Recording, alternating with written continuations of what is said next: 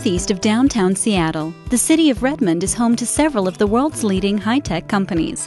The most notable of these is Microsoft, which attracts thousands of highly educated local and international employees, who in turn make up this area's diverse and affluent culture. The center of activity is Redmond Town Center in the downtown core.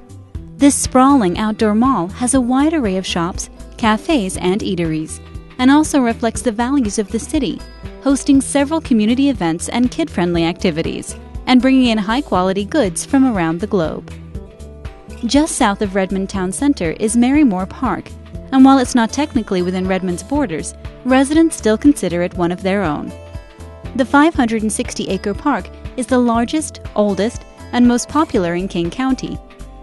In addition to several sports fields, a community garden, and the state's only velodrome, Mary Moore Park also has a 40-acre off-leash dog park, a remote-control plane area, and a nearly endless schedule of concerts, events, and festivals.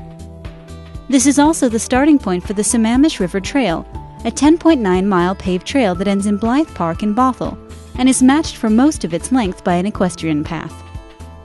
Housing in Redmond ranges from spacious detached homes to trendy condominiums, with many residents earning a higher-than-average income and demanding higher-end luxury homes. For more information about real estate in this neighborhood, please contact our sponsor.